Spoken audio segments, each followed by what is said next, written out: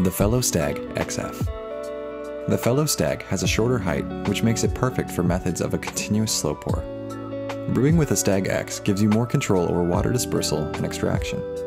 It is vacuum insulated for excellent heat retention. This is important due to the steel's higher conductivity and lower specific heat capacity. Those terms mean that the material of the steel requires less energy to warm it up.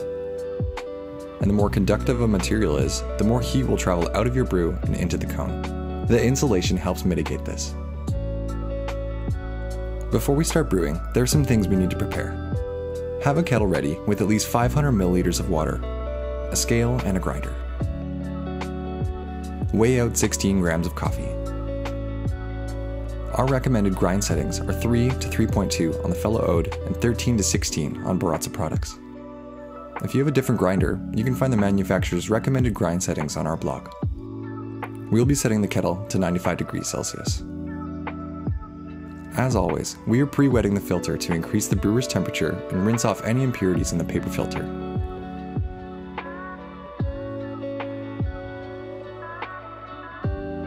Discard the water. Replace the brewer and the carafe, and make sure the Fellow Stagg is sitting straight. We'll bloom the coffee by adding 40 grams of water. Let it bloom for 45 seconds. The reason for the prolonged bloom time is the brewer's inherent design. Because the Fellow Stagg is a flat-bottom brewer, it becomes slightly more restricting than a conical brewer. We're going to pour using concentric circles, and we will be pausing in between pours. Perform the first pour by adding 60 grams of water to reach 100 grams.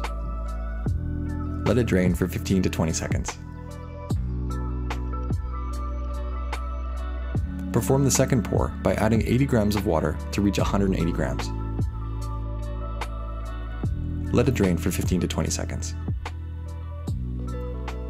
Perform the third pour by adding 70 grams of water to reach 250 grams. Let it drain, and it should finish by 2 minutes and 45 seconds. Serve and enjoy.